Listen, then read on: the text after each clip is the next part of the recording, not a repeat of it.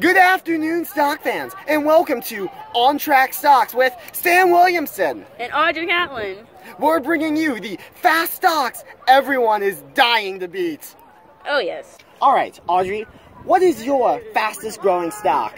My fastest growing stock, the last time I checked, was Chipotle.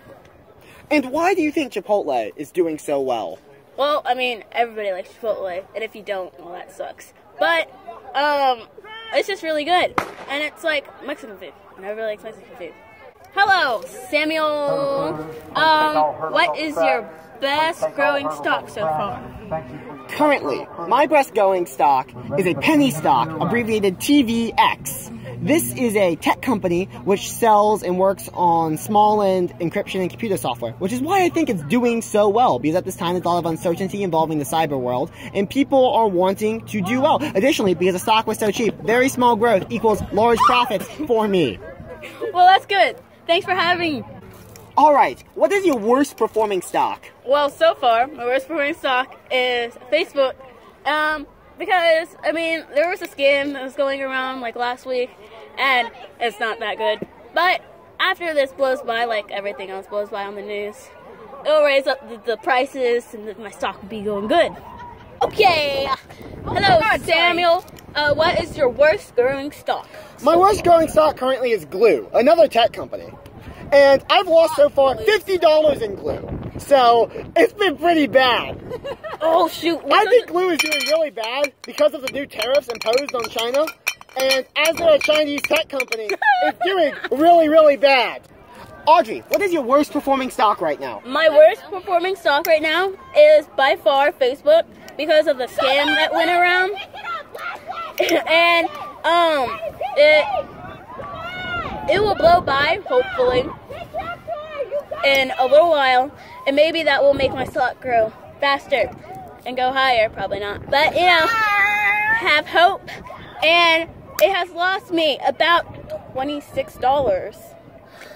So, thanks for asking me that question. Back to you, Bailey Cradle. Audrey, what do you think is going to have the most potential growth? Oh, PetSmart by far, because, I mean, it's not doing that so well right now, but, I mean, once Christmas comes around, people want to get new animals, and puppies are great, and so is, cats, because I got a cat, and his name is Teddy Lickly Chappity, sometimes called Stinky Pete Pickle Eaters. That's a long name, but I got it from PetSmart, and PetSmart takes care great for your animals, and, yeah. Hello, what project do you think is doing well? It's gonna do well so far. The stock I am most optimistic about is Ford Motor Company. I bought them at $11 a share while they were down in the bottom. However, as the new year is going to be rolling around and moving into it, I predict automotive stocks in general are going to increase because as Tesla recently faced drops, other companies are going to move in to corner the market. And Ford, as one of the few American companies that has any form of electric car initiative, I predict that in the long run, they will end up making me back my money. And because I bought so many shares of them when they're so cheap, even a small gain is just straight profit. Cha-ching! What changes do you plan to make for the future? Oh, I want to cut out, I want to trade my stocks. Trade, let's see, trade some Amazon, trade some Apple, trade Netflix, because they've got me nowhere so far. But, you gotta have faith, but I don't have any. So, Michael! What is your plan on making your stock and your company grow better?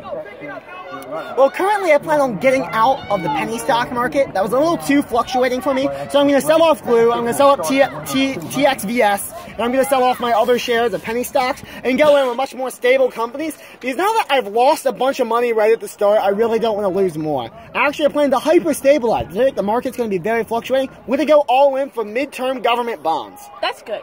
Thank you. Thanks for watching. And now you are on track to win.